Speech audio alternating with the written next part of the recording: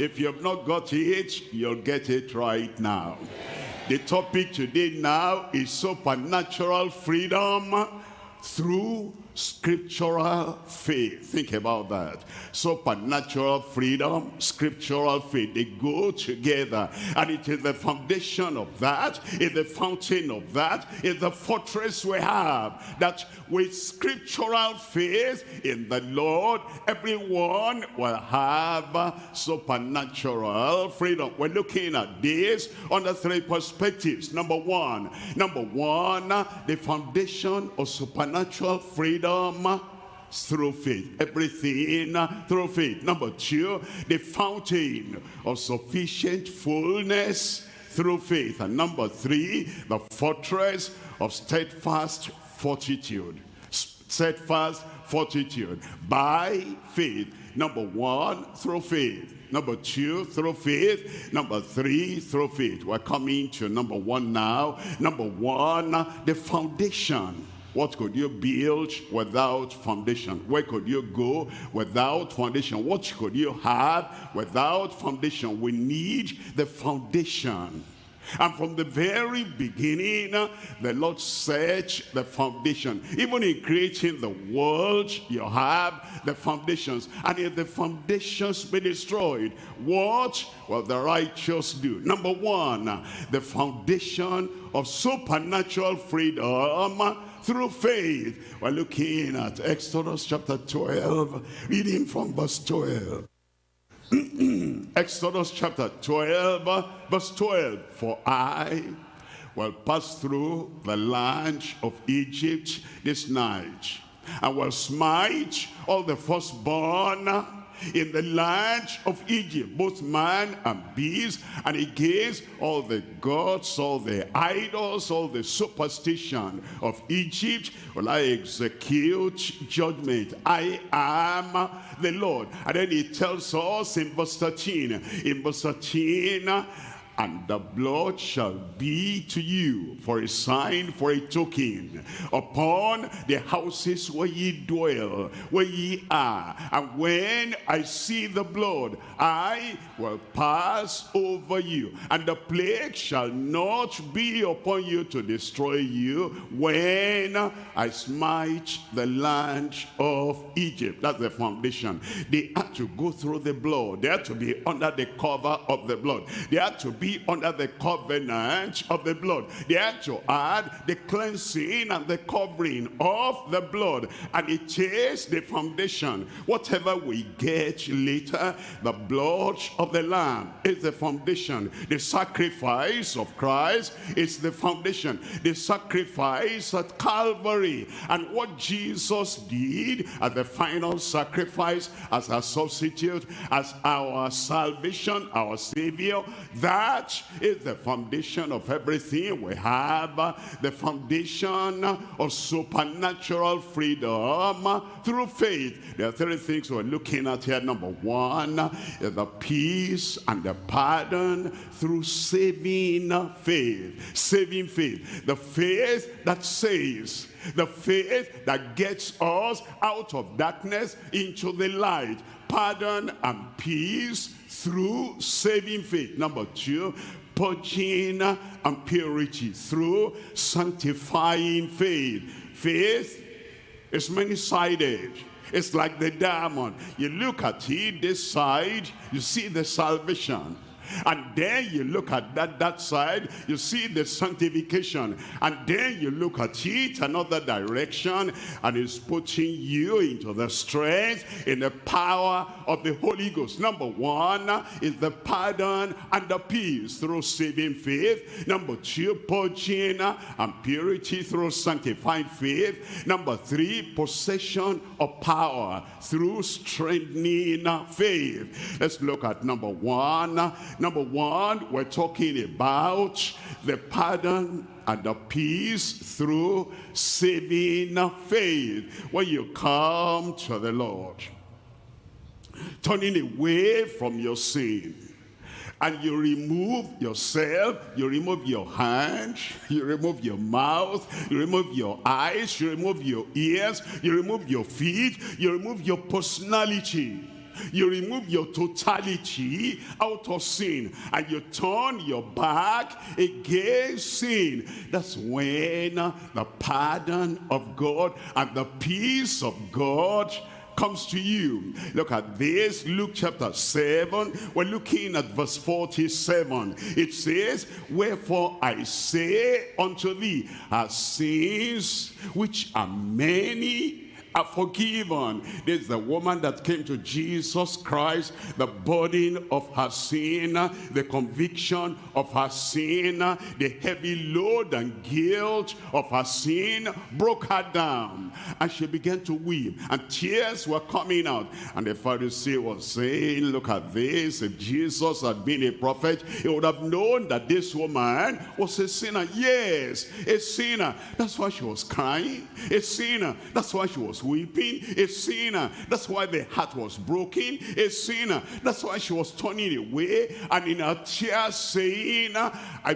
made a mess of my life in the past, and I want a turning around. And she cried, and Jesus said, her sins, which are many, are all forgiven. Look at verse 50. In verse 50, it tells us, and he said unto the woman, thy faith has saved thee. Saving faith. Thy faith has saved thee.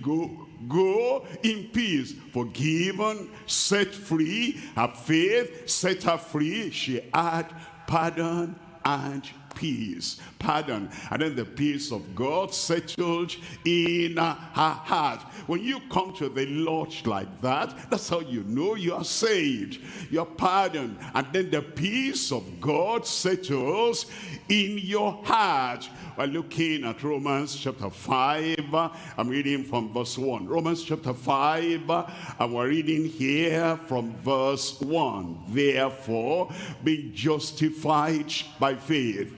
Our argument cannot justify us. You go to the court of law, and then you argue, I am free, I'm free. Your argument cannot justify you. Your lawyer that says, yes, my client is free, his argument cannot set you free. It's when you come in repentance.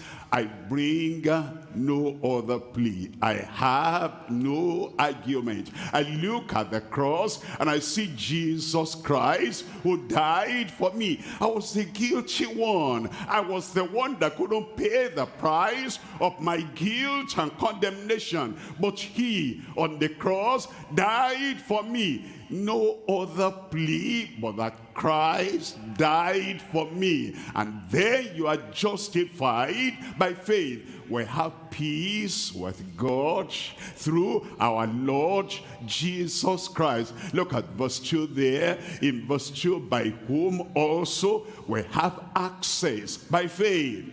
By faith. All by faith into this grace wherein we stand and rejoice in the hope of the glory of God. Now you are headed for glory. Disgrace is gone. Condemnation is gone. You are pardoned. You are set free. You are forgiven. And the peace of God coming from the throne of the Prince of Peace now comes in your heart. We have pardon and we have peace through saving faith. Look at number 2 here. Number 2 here, we're looking at purging and purity through sanctifying faith. Sanctifying faith. You know, some people do not understand. They think faith is only for healing. Yes, of course. They think faith is only for deliverance. Yes, of course. But faith is for sanctification. Faith is for the purging of the heart. Faith is for the purity of the heart. Look at Acts chapter 15 verse 9. Acts chapter 15 verse 9. And he put no difference between us and them, between the Jews and the Gentiles, between the apostles and the disciples. He put no difference between us and them, between the minister and the member. You know, there are people that think that sanctification is only for ministers, only for the apostles. Well, what water drinking is not only for the minister and for the member. Water drinking, the water of life, and the water that washes and cleanses us and purges the heart and purges the soul, that brings holiness into the heart of man. The water is not for only the ministers, it's for the members. Not only for the apostles, it's for disciples. Not only for the men, it's for the women. Not only for the old, it's for the young. And he put no difference between us and them, purifying their hearts by faith. Purifying their hearts by faith. Now when it says purifying, there was a time Elisha was at Jericho, and the people of Jericho came to him, and they said, the land appears good, beautiful, but they said the water is not, because there is poison in the water. And then he said, bring me a cruse of salt, and threw to the very source, and the water was healed, the water was purified. It's a picture of the man, that he looks beautiful on the outside. I am saved, I have peace, I have pardon. And then when you look at the outward life, true, gentleness has come, humbleness of mind has come. Everything on the outside looks very well, but out of the abundance of the heart, the mouth speaketh. You see something coming out, you say, the heart is not pure. And you see the actions that come out of the heart. You see, the man looks gentle, and the woman looks gentle and looks humble, but the thing coming out of the very source of his life is not. And then Christ touches that heart, purges that heart, and purifies that heart. As you come, and you come with this level of faith, saving faith you add at salvation, sanctifying faith you now have at the point of sanctification. He purges you and he purifies you, purifying their hearts by faith. Look at Acts chapter 26, and I'm reading from verse 18. Acts chapter 26, verse 18, to open their eyes. Was he talking of physically blind people? No. He was talking of people that read Isaiah chapter 53 and they didn't see Jesus there. He was talking about people that read the Exodus chapter 12 and they didn't see Jesus, the Lamb of God, that they were blind. And they read Psalm 2 and they saw that the Father, the God of heaven, spoke to his Son.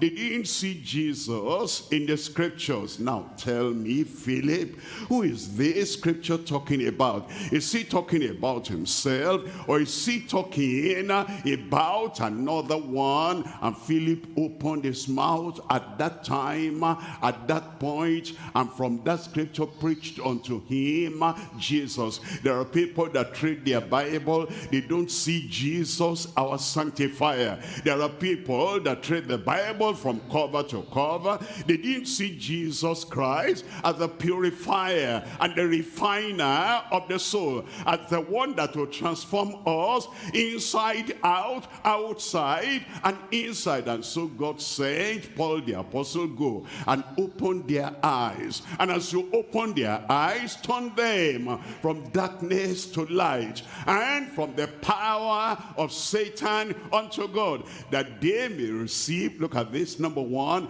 that they may receive forgiveness of sin, and number two, inheritance among them which are sanctified by faith that is in Christ. Sanctified by faith, the faith of the person talking to him. Christ was talking to him. Faith that is in me. He sanctifies us. It purifies us. As we come with sanctifying faith, the faith that saves, number one, the faith that sanctifies, number two, and then we're set free.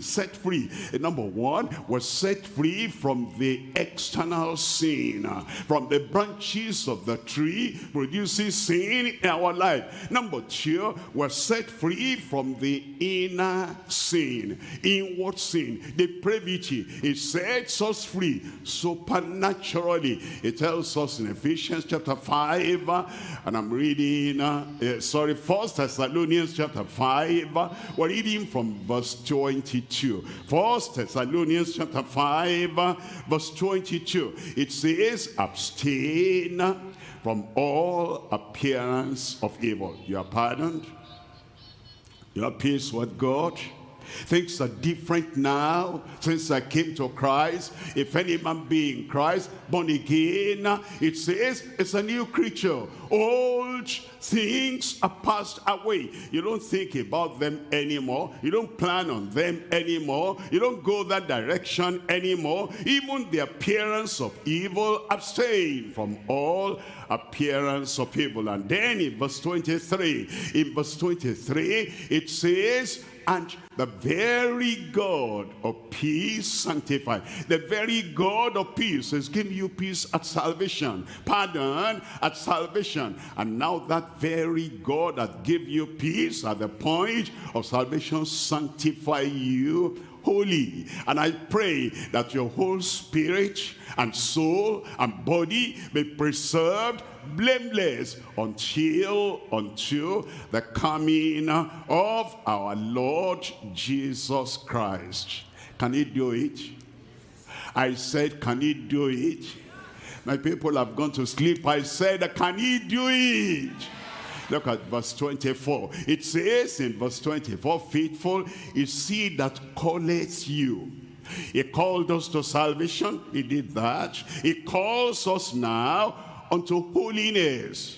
He calls us unto purity. He calls us unto sanctification. Faithful is he that calleth you, who also will do it. He'll do it in every heart.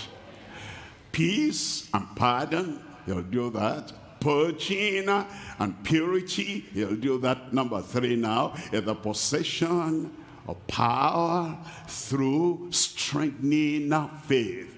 When faith comes, we're strengthened. There's something else. Fear weakens us. Fear blindfolds us. Fear takes away our mind. Fear makes us forget where we're coming from, where we are, and where we're going. Fear makes us to forget the purpose of our calling, makes us to forget the provision of Christ from Calvary. But when fear gives way and faith comes in, darkness will vanish away in your life. Ignorance will vanish away in your life. And that heart palpitation, and you're so afraid, can I pray? Can I go on? Can I seek the promise of God? Can I possess the promise of God? When faith comes, then that courage and that conviction that this is what God has provided and I'm going to have, you will have. I will have. I said, I will have.